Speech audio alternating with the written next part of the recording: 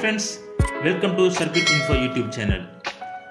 In this tutorial, we will learn how to automatically switch two motors using a twin timer circuit. This setup is very useful for applications like water pumps, where we want to share the load between two motors and increase their lifespan. Here you can see the circuit diagram.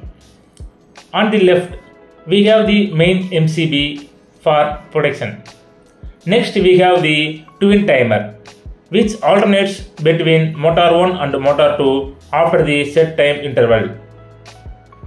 We are using two contactors, M1 and M2, which are connected to each motor. The twin timer controls these contactors, ensuring only one motor run at a time.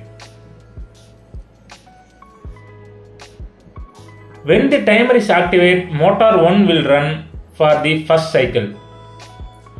After the reset time, the timer automatically switches to motor 2. This way, both motors take turn running, which prevent overheating, reduce wear and tear, and ensure continuous operation. This automatic switching system is widely used in industries, water pumping station and irrigation systems. It helps in energy saving, reduce maintenance cost and provide reliable operation without manual switching.